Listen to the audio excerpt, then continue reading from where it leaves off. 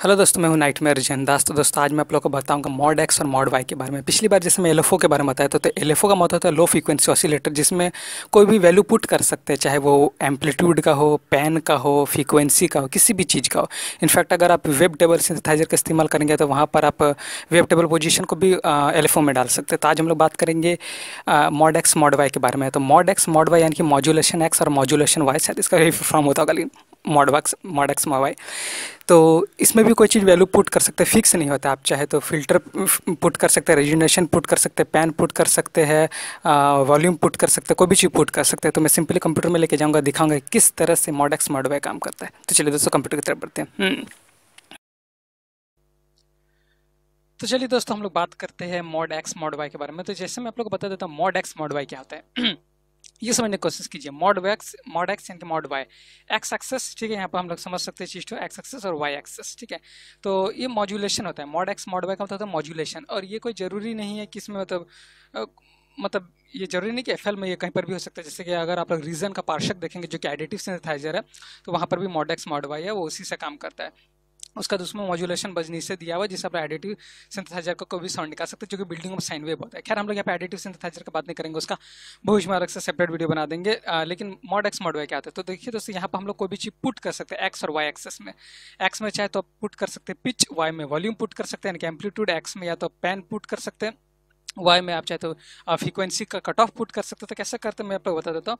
तो इसलिए make sure कि आप लोग हेडफोन में हो, ठीक है।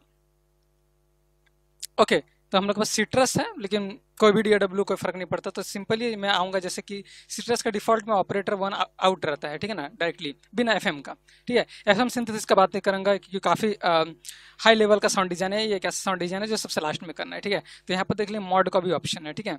तो अगर मैं ऑप्शन करूँगा ऑपरेटर का पिच का मॉड एक्स वाई, यानी कि वाई एक्सेस में मॉड्यूलेशन होगा पिच, ठीक है। और मैं थोड़ा इसको सॉवेब कर देता था कि अच्छा समझ में आए। और वॉल्यूम का मॉड वाई में कर देता हूँ वॉल्यूम अप डाउन। इसका मतलब कि एक्स एक्सेस में होगा वॉल्यूम और वाई में होगा पिच। तो करके देखते हैं।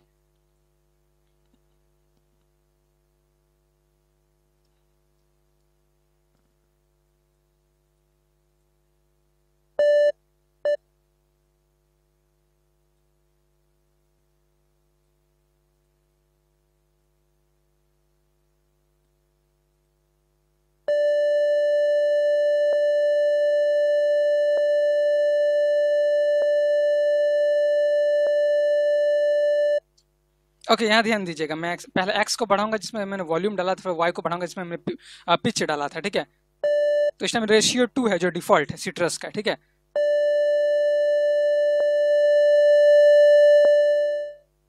क्यों? क्योंकि मैंने मॉड एक्स में वॉल्यूम डाला था। 3x ऑक्सीलेशन का मॉड एक्स मॉड वाई में देखेंगे तो वहां पर कट ऑफ रहेगा, रेजिडेशन रहेगा डिफॉल्ट में, ठीक है। अब वाई एक्सेस का मतलब एक्स का तो हम लोग देख लिए। अब वाई का देखिएगा, यहाँ पिच रहेगा।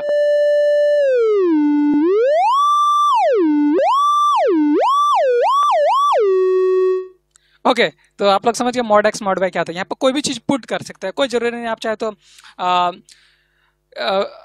फिल्टर पुट कर सकते हैं, हाई पास, बैंड पास, लो पास का। वाई एक्सेस में रेजिडेशन पुट कर सकते हैं, कोई जरूरी नहीं, कुछ भी चीज कर सकते हैं। जैसे पार्शक में देखेंगे तो एडिटिव सिंथेसिस है, तो आप वहाँ कोई भी चीज को मॉड्यूलेट कर सकते हैं, डिपेंड करता है। तो ये मॉड्यूलेशन जो होता है मॉड एक्स मॉड वाई, इसके बारे में भी आप लोगों को पता चल गया। और मैं आप लोग को एक बात बता देता हूँ कि ये क्यों दिया हुआ है सिट्रस में। तो देखिए आप लोग राइट क्लिक मार के एडिट क्रिएट ऑटोमेशन कर सकते हैं, यानी कि टाइमलाइन में जैसे जैसे आगे बढ़ेगा आप चाहे तो एक्स एक्स यानी कि एम्पलीट्यूड को इस तरह का ऑटोमेशन कर सकते हैं, या फिर पिच को भी वाई को भी इसे यूनिक साउंड बन सकता है। इसलिए सिट्रस मुझे काफी अच्छा लगता है। ओगन में भी मॉड एक्स मॉड वाई दिया हुआ है। सो इससे जुड़ा और भी कोई सवाल होगा तो मैं कमेंट सेक्शन में जानना चाहूंगा। और ये बेसिक सीरीज के वीडियो था, अभी मैं बहुत बेसिक चीज से बता रहा था कि आप लोग ज्यादा कंफ्यूज ना हो।